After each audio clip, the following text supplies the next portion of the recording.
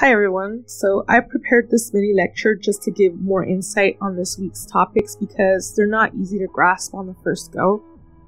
You will learn more and more as we bring these concepts up again and again from different angles to help you understand why Latinx and Chicanx representations in US mass media are directly related to our colonial past and the formation or invention of both our Latin American nations and the United States.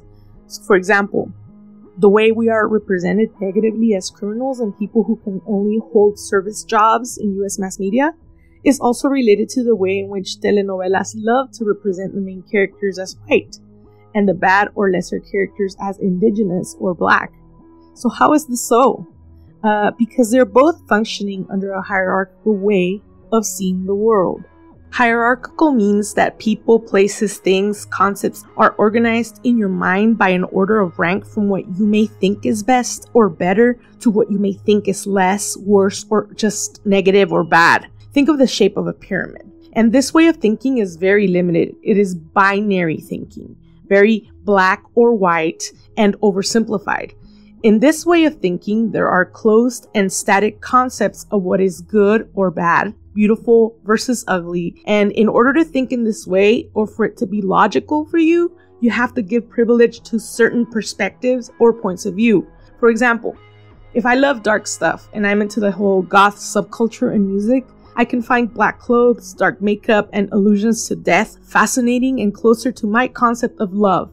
I can think that anything that is pink and kawaii is stupid and not deep, vain. So in that sense, then, I will organize all around me under that premise, right? Where I am already thinking negatively of or lesser of that which I perceive as opposite of goth, kawaii in this case. But what if that is all part of binary thinking, and in reality, we could make the argument that kawaii has actually more to do with goth than with any other way of being that does not follow any subcultural trend? When I ask this question, I'm asking you to be more critical and think about your perspective in a more complex way.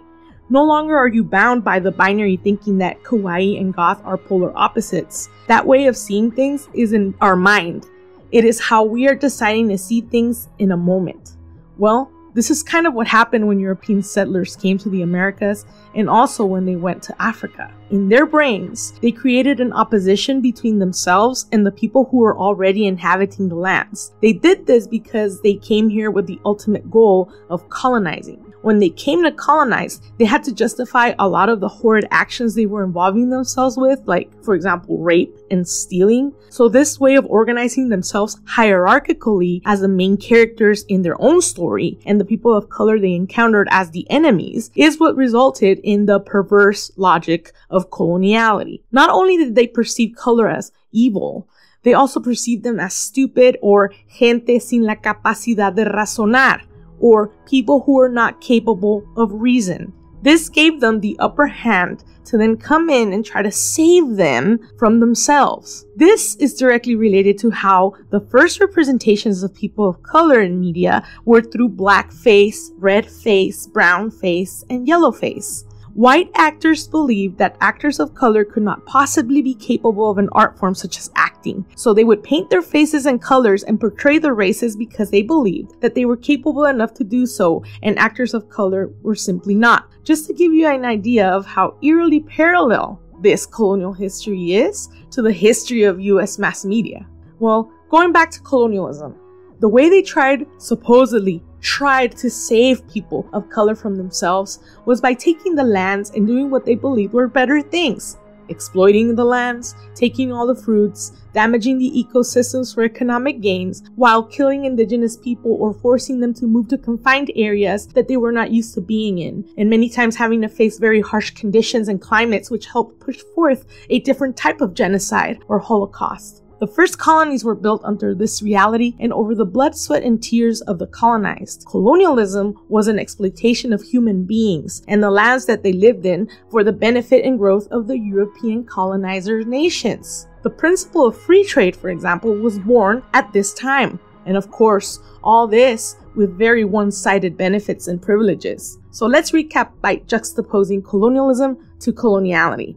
Colonialism is a literal occurrence that has happened and continued to happen within the span of over 500 years. The European colonial period began in the 16th century, and it continues today both as physical, overt colonialism and as ethereal or more invisibilized colonialism through processes of coloniality. Although the methods are invisible to the mind, which has internalized it as normal, the effects are very overt and visible.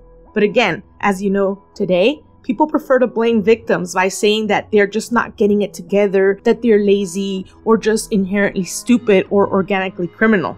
Colonialism refers to the historical establishment, exploitation, maintenance, acquisition of territories within Asia, Africa, and the Americas with the expansion of Western epistemology.